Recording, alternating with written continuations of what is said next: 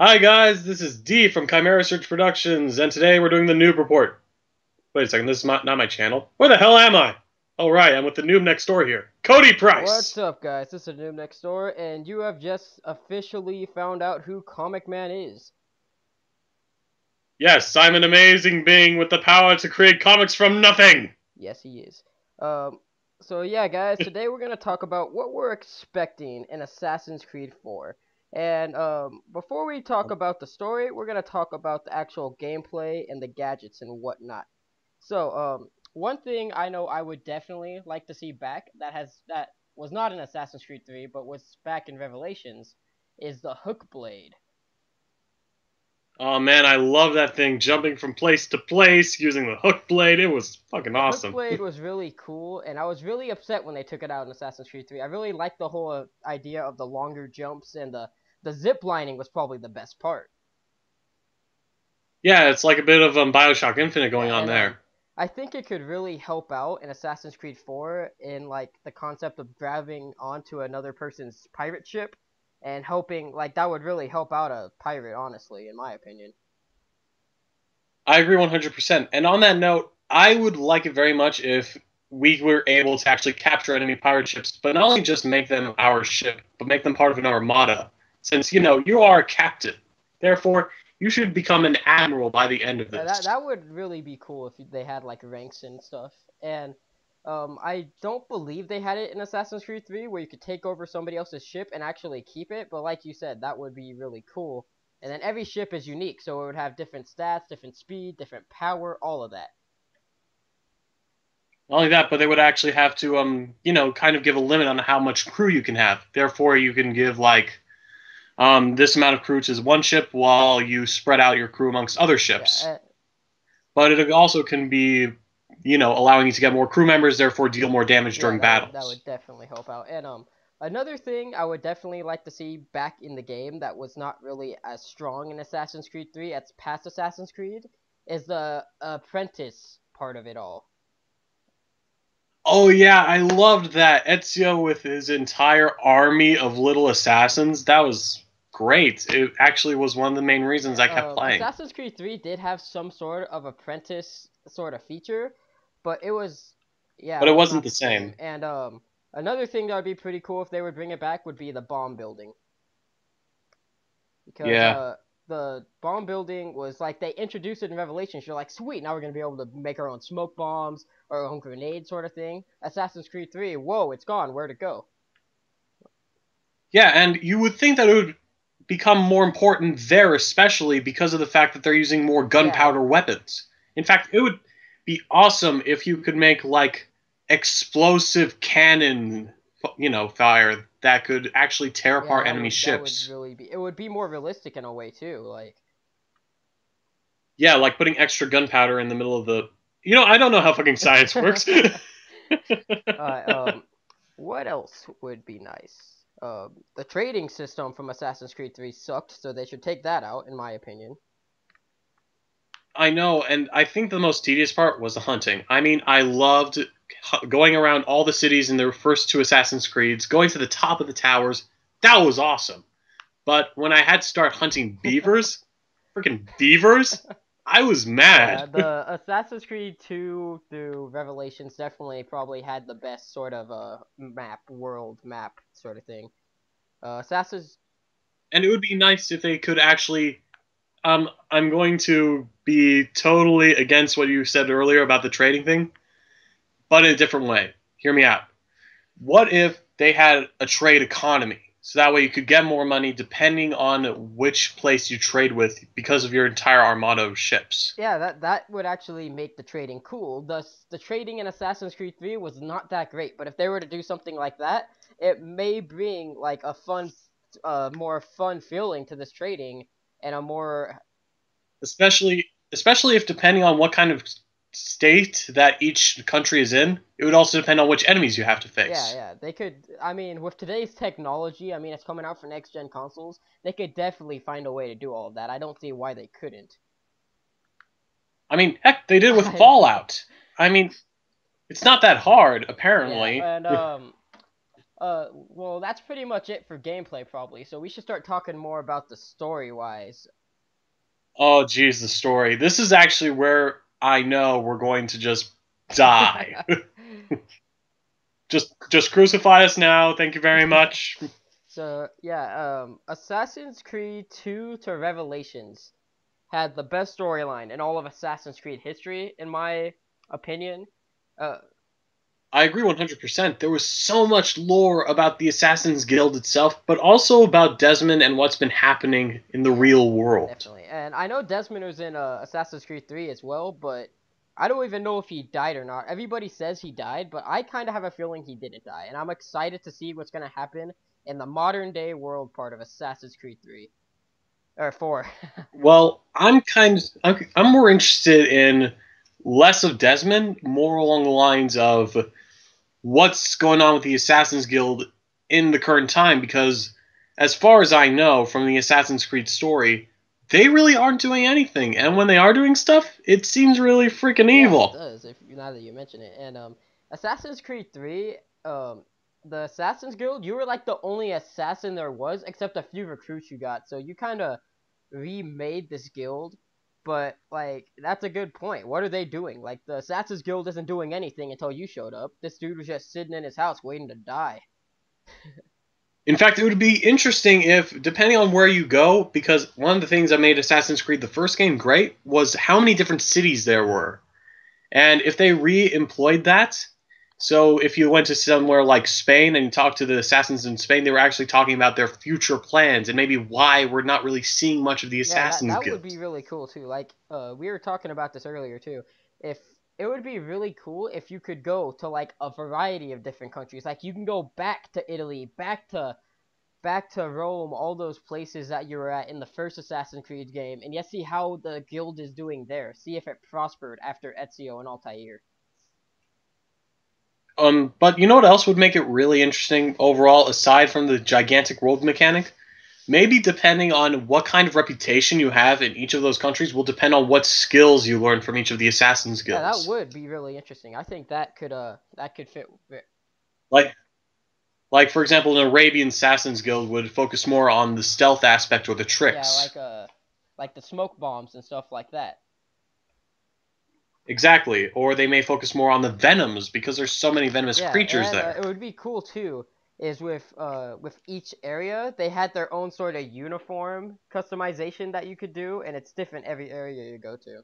Oh my god, I would love to be a pirate ship captain who looked like Jafar. That That's would what I be was my thinking. I was dream. thinking just having the big turban on your head.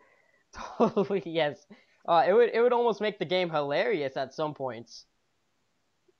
But that's what makes it better because in my opinion, when I started playing Assassin's Creed, it was the absurdity of the game mechanics that actually got me because when you were killing someone, you could hear them dying in the background and just walking away. Nothing like nothing's wrong. Yeah, You could hear them screaming and you're like, nope, yeah. nothing happened. um, Another thing about it is since Assassin's Creed 4 takes place before Assassin's Creed 3 in the animus aspect, I don't think so in like the real world modern day aspect.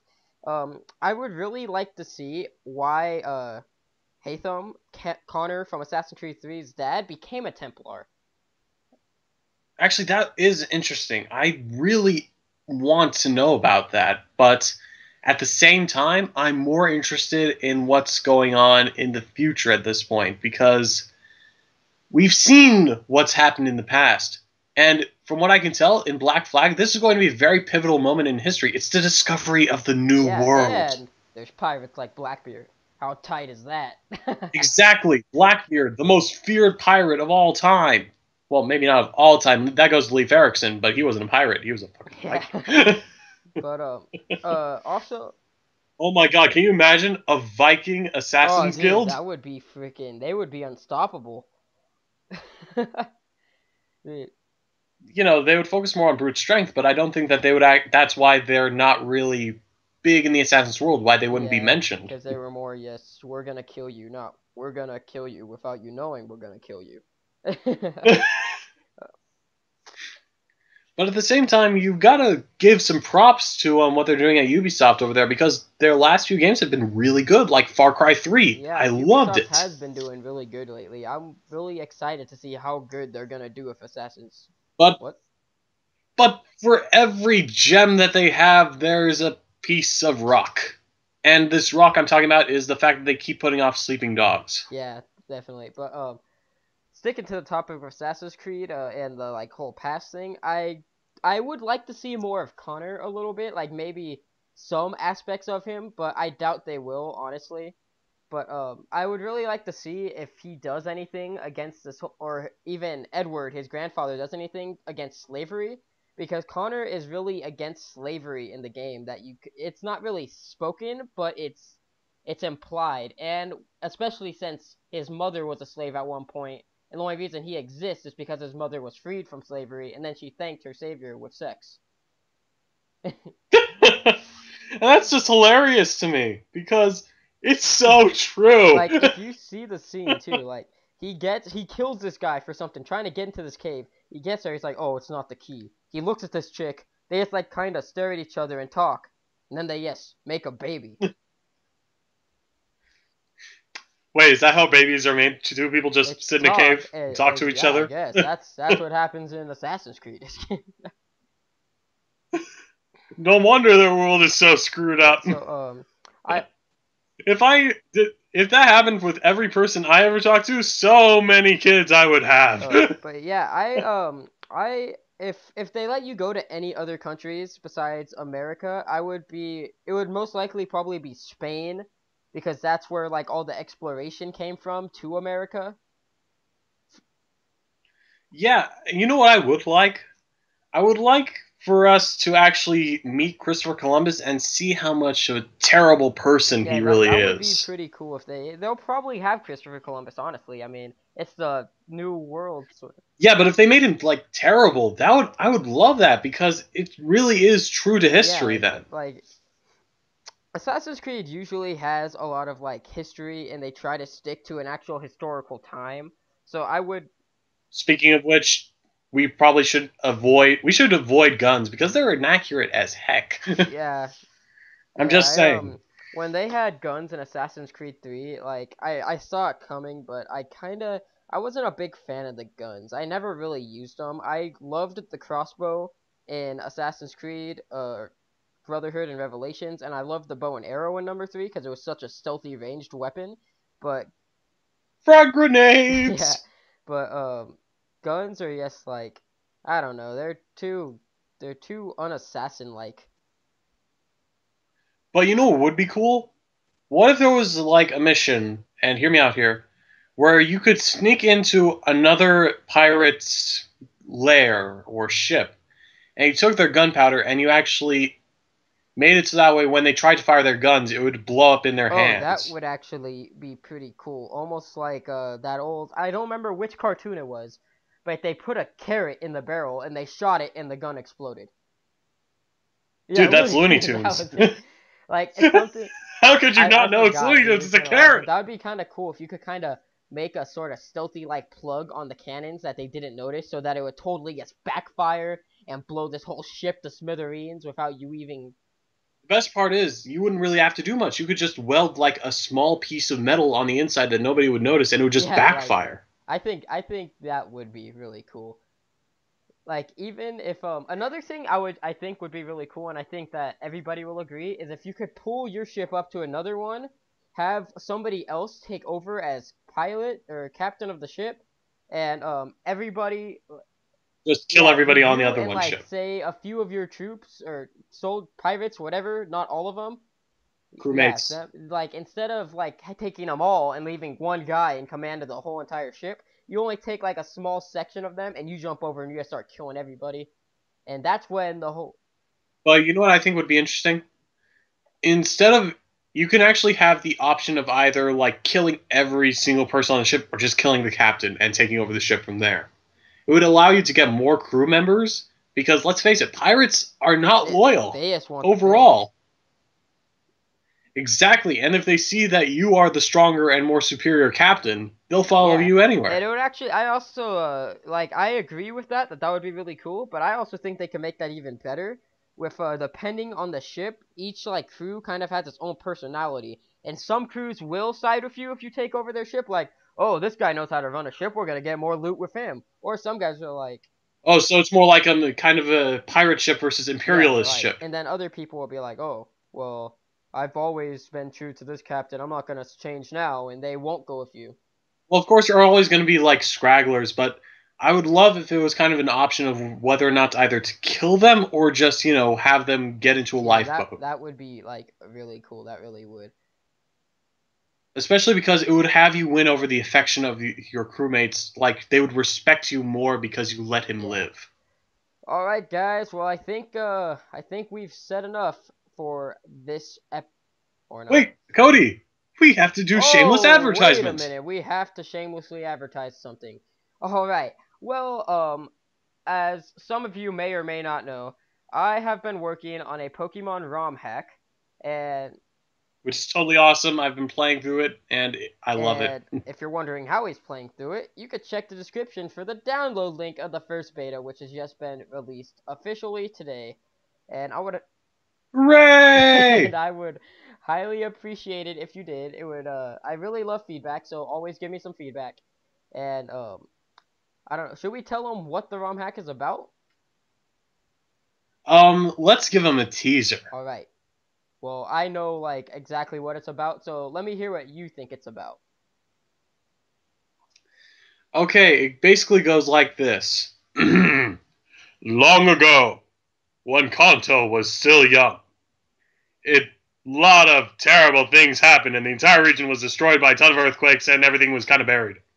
But then, everything started to become rebuilt. Pallet Town became anew, as did Pewter City, so on and so forth. The entire region has changed completely, and your entire quest is to go to this new region, face the evils that have been brought by this new team called Team Spectre, with an underlying evil beneath the whole thing.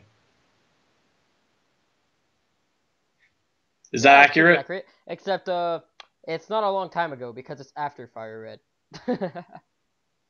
Yeah, but therein Oh lies the yeah, all right. joke. But yeah, it is called. I don't know if I said it. It's called Dark Rainbow. Pretty sure I said it. And it's not as gay as it Yeah, sounds. it's not. I like made the name up out of nowhere. I was like, it sounds kind of stupid, but it's not. It's not stupid. It really is not. I can vouch for And this. But then again, none of you know who I am. So, until you know who I am, just imagine that I'm the man behind the curtain and not the one from The Wizard of Oz, because that was kind of BS. yeah, I was expecting a real wizard at the end of that movie. I know, wouldn't Then that it have was been just some dude, awesome? and I was like, what the hell was this crap? Okay, let's put that on the list for later. We're going to have to talk about The All Wizard of right, yeah. Oz at one point. So yeah, guys, check that download link down there. Check out the new Obscura region in my new ROM hack. And that is gonna be it for this episode and the first episode of the Noob Report, brought to you by the Noob Next Door and D from Chimera Search you can also check out Productions! his YouTube page down in the description. Not yet. No, no, no, no, no. Don't check my pet. Please. Wait, No, what? not So yet. so we can't check out your YouTube page down in the description? Well, you can, but there's nothing Oh, there. so yeah, yes, Not yes, yet. yes. Do Not that yet. later, I guess. All Yeah. right. Well, he's gonna have a lot of great videos coming out, great reviews, and all of that sort of stuff that you love. So Yeah, that's right, guys. I'm going to be doing a lot of reports on like older games, comparing old cartoons to new cartoons, and a lot of story-based stuff. But I'll probably do a lot of that stuff also here on the Noob Report. So don't ignore my good friend the the Noob. noob. So guys, The this has Noob. been us, the Noob Squad from Noob Report, and we are saying goodbye. Goodbye. Peace out.